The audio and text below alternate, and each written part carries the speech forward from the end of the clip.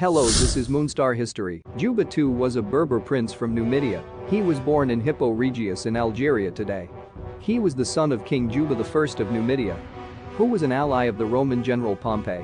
In 46 BC, his father was defeated by Julius Caesar in Thapsus in North Africa. Juba II was brought to Rome by Julius Caesar and he took part in Caesar's triumphal process. In Rome he learned Latin and Greek, became Romanized and was granted Roman citizenship. Through dedication to his studies he is said to have become one of Rome's best educated, and by age 20 he wrote one of his first works entitled Roman Archaeology.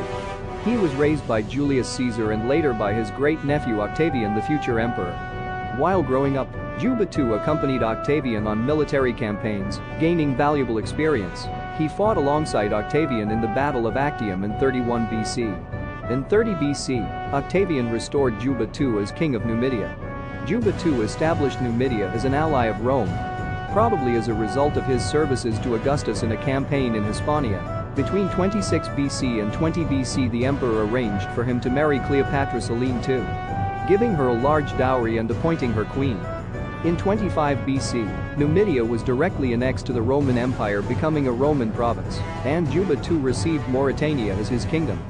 Mauritania was briefly governed directly by Rome in the period between 33 BC to 25 BC. Then in 25 BC, Juba II received it from Augustus. He and his wife Cleopatra Selene established and moved to their new capital, Caesarea. In modern-day Churchill, in Algeria, they named it in honor of Augustus. The construction and sculpture projects at Caesarea display a rich mixture of Egyptian, Berber, Greek and Roman architectural styles.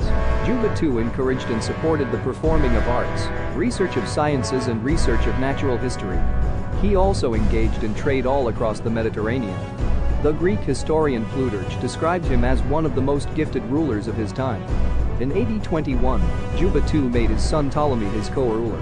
When Juba II died in AD 23, he was buried alongside his wife in the royal mausoleum of Mauritania, in Tipaza in modern-day Algeria.